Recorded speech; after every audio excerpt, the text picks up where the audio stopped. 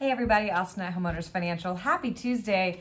I had a question last week when I was talking to a client. She's like, I was Googling about jumbo loans and the tips on them, and I didn't really find a lot of info. And I was like, hey Tara, let's do a video on that. So here we are.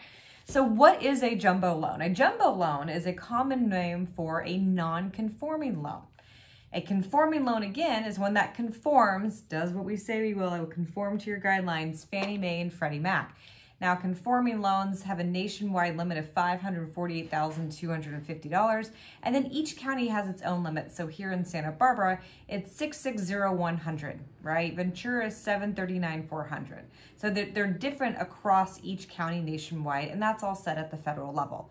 So if you cannot conform to that loan amount, or those guidelines, you are a non-conforming loan, you are a jumbo loan. And the jumbo loans we typically think of as the big loan amounts, right? It's not necessarily the Fannie and Freddie guidelines of continuity of obligation on alimony, because that's a different guideline for each investor, right?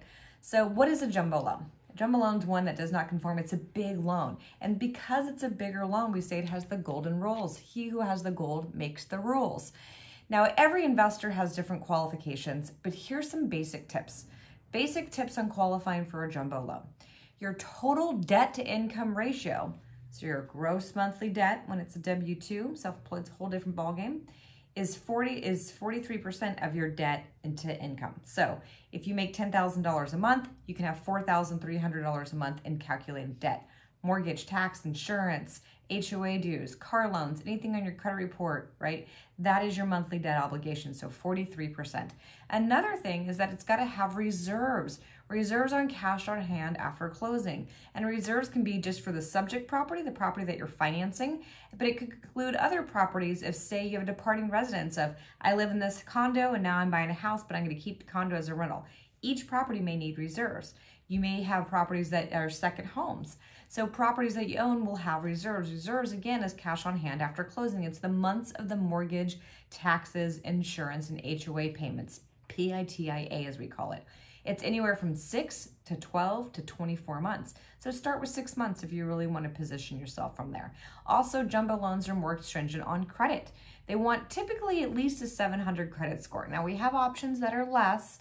Those terms are not as favorable. So if you're talking in general, you want at least a 700 credit score.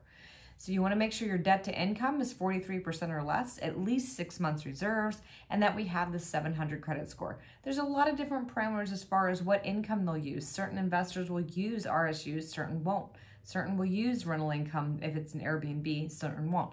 Those are nuances, but if you're just talking about those basics on a non-conforming loan, a big loan amount, it's a lower debt to income ratio, it's a higher credit profile, and they want to see cash on hand after closing.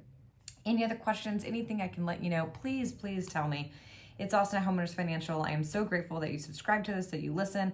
I want to make this as transparent and give you as much information as possible. Make it a great day. Cheers.